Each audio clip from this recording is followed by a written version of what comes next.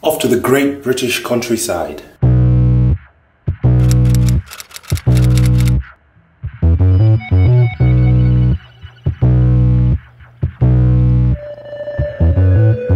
Right, I've arrived at some farmyard near Tumbridge Wells, and I'm having a banana.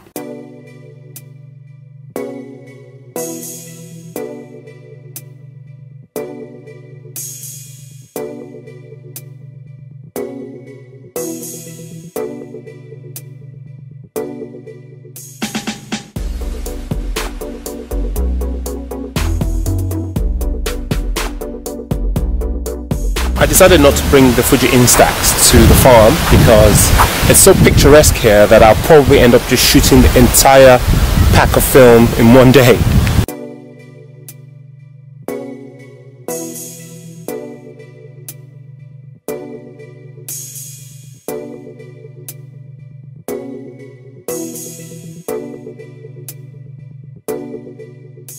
So, actually, the reason why I brought this camera is so that I can use this lens. Right now it's a 50mm f1.2, but here I've got this beautiful 135mm 2.8 lens, which is a gorgeous portrait lens.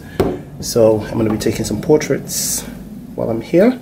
I don't know if you've seen my video earlier about this camera. Loading the lens is a little bit quirky, so the maximum aperture of 2.8 now has been set here. I don't know if you can see that. Let me zoom in a little bit. So yes, with a 50mm lens 1.2, the maximum aperture was set at 1.2. This one's maximum aperture is 2.8. You can see the dot there.